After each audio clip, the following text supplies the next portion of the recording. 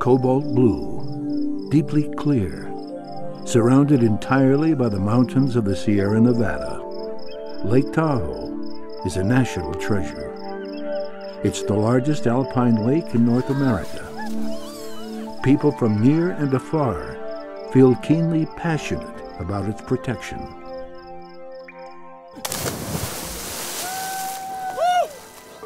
Now, close to 3 million visitors a year. After the 1960 Winter Olympics at Squaw Valley, Tahoe became a major tourist attraction. Damage to the lake soon became noticeable. Decline in the lake's clarity raised the alarm. Dr. Charles Goldman of UC Davis used Secchi discs to quantify the problem. This catalyzed a movement to use science and regional planning to reduce human impacts on the lake. Contributing to this effort, the U.S. Geological Survey is delivering a range of science through its hydrologists, geologists, geographers, biologists, computer modeling experts, and others. The USGS provides a wide range of consistent, reliable, long-term data and maps that are crucial for evaluating and managing the lake and basin. Since the 1980s, in cooperation with its partners, the USGS has been doing repeated sampling of 10 of 63 streams entering the lake. Well, one of the big concerns up at Tahoe is what are the amounts of nutrients and suspended sediment entering the lake from the streams. So by monitoring the 10 streams, we're able to come up with estimates for the amount of nutrients and suspended sediment that enters Lake Tahoe from all the streams. It's a long-term effort to understand exactly what's entering the lake. Samples are collected and quickly delivered to labs at the Tahoe Environmental Research Center for analysis.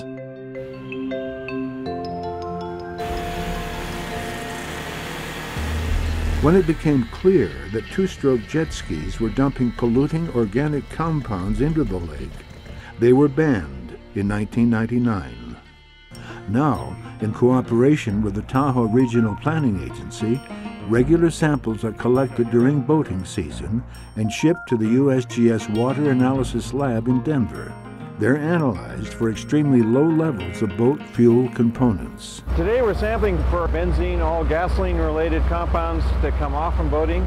We're out here for the pre-boating season to give a baseline what's here during most of the off-boating season, and we'll come out here 6 more times during the boating season and major holiday periods to see what's going on. And we've been doing this since they banned the jet skis in 1999 and following the concentrations of volatile organic compounds in the lake, and they have come way down from what they were before the ban. We do see a slight increase during the major boating season, like the major holidays, but then it comes right back down in October and things are back clean as can be.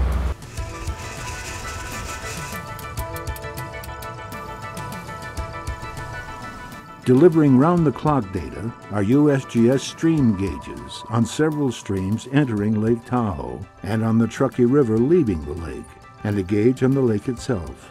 These are essential to water management in the Tahoe Basin and downstream. The stream gauges record the vertical rise or drop of water levels and deliver their data via satellite.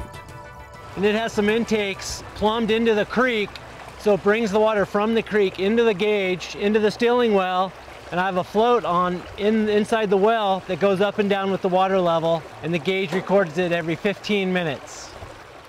This one's mainly used for the alert for any sort of flood issues, and it's also used for the amount of water that's entering Truckee, so the federal water master can gauge how much water he needs to allocate.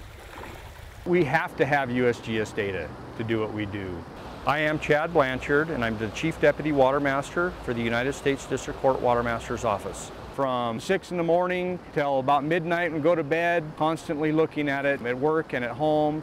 The Truckee River is one of the most litigated rivers in the country or possibly the world. We were created to enforce 2 federal court decrees that basically divvied up the water rights, and we need the USGS data to be able to meet those requirements. Many of the USGS stream gauges also measure and record water quality information, things like turbidity, specific conductance, pH, and temperature.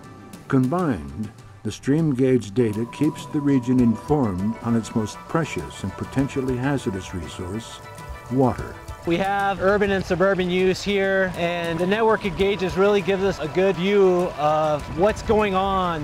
What happens in Incline Village on the gauges is a lot different than what happens on the west shore and what happens on the east shore, and the timing's different, the flows are different, and it really gives us a good view of what's coming into the lake. It's long-term data with a real and immediate impact. One of the great visual and scientific products developed for the basin over the past 15 years is the USGS map of the lake floor.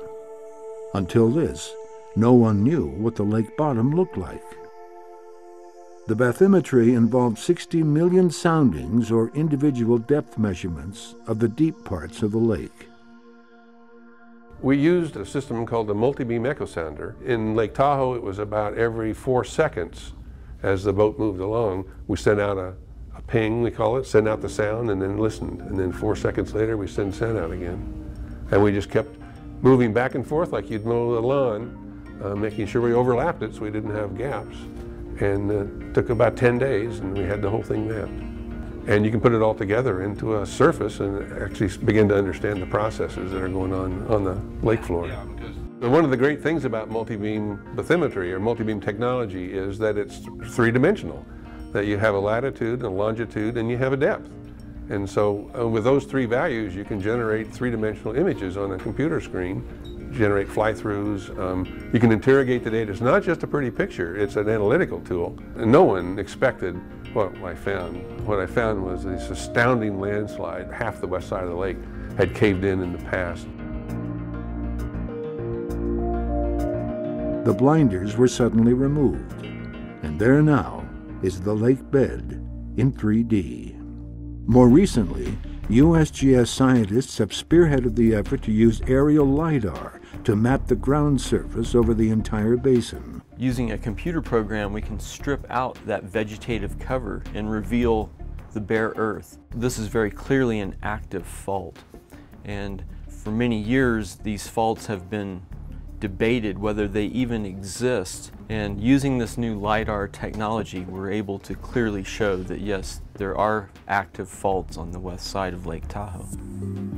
Aerial photographs taken over the past century have been the focus of USGS geographers.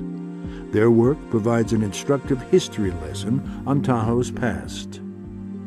Aerial photography really gives you the power to go back in time. We took old aerial photos for 1940, 1969, and 1987. We can actually scroll through from 1940 to the present time, and you can see the data that we actually created and see how much changes actually occurred from 1940 on. The dramatic data is so easy to access, not just for land managers, but for anybody, that Google Earth used it as their first historical imagery sample. Then it was featured in the New York Times. That's a view of the past to present. What about the future? Over 80% of land in the basin is owned by the U.S. Forest Service and will never be developed. But what about the rest? There are 6,000 parcels available for some form of development or planned use. But what is the best use? USGS geographers have developed the novel New Tahoe Land Use Simulation Model for the Tahoe Basin. It's being implemented by the Tahoe Regional Planning Agency. The model can project out fates of different land uses over time, whether there's a house, whether there's a hotel, whether there's a park or open space.